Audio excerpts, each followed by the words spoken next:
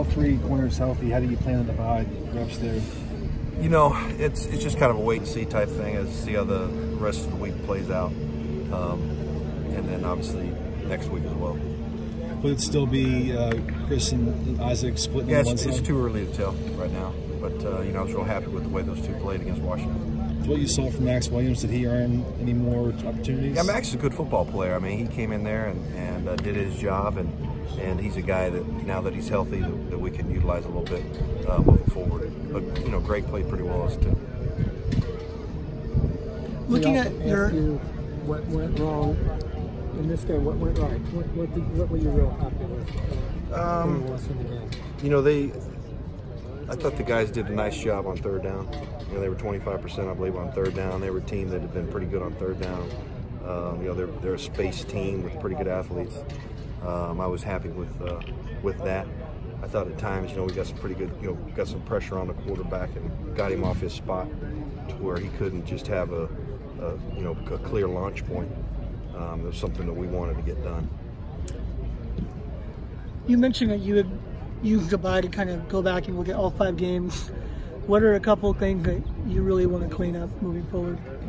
You know, I think that the perimeter plays that kind of happen here and there. You know, you tackle it for a 2-yard gain, and then there's one for 15 or 19 yards. Those plays don't kill you, but they just kind of keep drives alive, and so I think, you know, playing with better eye control within the back 7, seeing those perimeter plays is probably one of the biggest things that I want us to get better at. Yeah, and what's the difference between a 2-yard gain and a 19-yard gain for you guys? Like what would change that for you?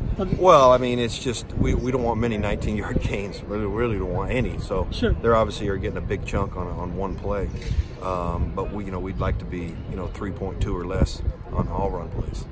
I guess I'm wondering. You mentioned eye control. Is that what it all comes down to? Why that's happening? You know, because sometimes we play it for no gain, and sometimes it spits out for maybe more than usual. And you know, the fly sweeps, the crack tosses. You know, you put on any NFL film, that's what everybody's doing in the league right now, and so it trickles down to the college game. And you know, we just got to play it better on a more consistent basis. Does that really then only involve like linebackers and your outside ends? It's a combination of everybody in the back 7, whether it be corners setting the edge, okay, depending on the coverage, or safeties coming up setting the perimeter. It's all based off what structure you have when they run that play, when you have that call, whether it's a safety force or corner force, or where the backers need to fit on it as well. What have been the positives for you from the defense? You know, I think the pressure on the quarterback, we've been able to get, you know, fairly consistent pressure. You know, we've left some sacks out there that I think we should. I mean, we should have 10 more sacks than what we got. I think we have 13. And then, you know, I've been happy with the third downs.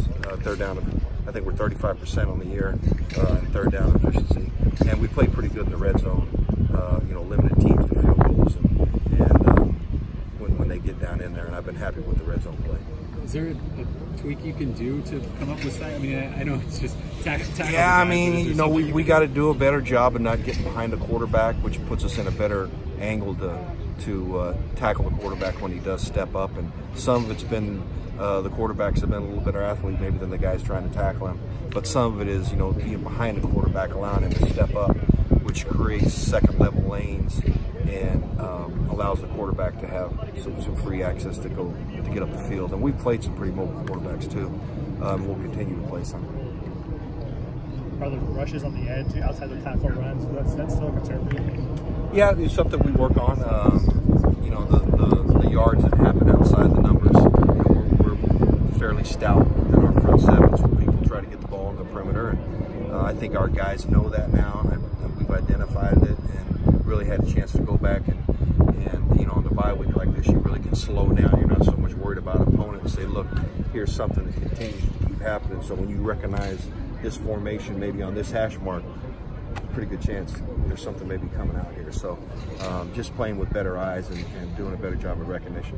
Why do you think that's been so difficult to fix so far? You know, when you have different defenses, there's different defenses that set the perimeter, and so when those plays come up, you know, it's been hit or miss. There's been some that have been tackled for loss.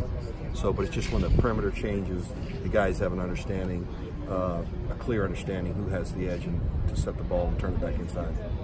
How have you seen EA progress over the course of the 5 games? You know, I think it's been a little bit inconsistent. I think he's struggled at times tackling. He's made some explosive tackles, but I think he's getting a better feel playing into the boundary most of the time as the dime linebacker. He's used to playing, you know, most of his career has been in the middle. But I've seen steady progress. There's things definitely that he knows he needs to get better at, and we've addressed those things this week. How specifically do you address that? Is that in practice or in film? Just in film, and you know, when you look at the cut-ups of the main calls that we make defensively, the things we kind of hang our hat on, our bread and butter, where, you know, everybody should be right because we've repped it, you know, 1,200 times since last spring. So those are the kind of things defensively, not only him but everybody. When there's certain things that are our bread and butter, we've got to be in the right spots. Why do you think that disconnect happens if you've done it so many times? You know, offenses doing different things, maybe changing formations from doubles to trips or trips to doubles during the play, you know, with the different motions or moving people back on the snap, can tend to have you play with kind of loose eyes, as we say. What have you seen from Marlon so far this season? You know, he's probably been our most consistent player. I mean, he's been really solid in there, controlling his gap, getting off blocks, transitioning versus the pass. Really happy with the way he's played. And like I said, I think he's probably playing more consistent than anybody we have right now. What's the plan for Jordan Iosefa when he comes back healthy? We're just going to have to wait and see where he's at when the time comes. But, you know, we miss Jordan. He's a big part of our defense.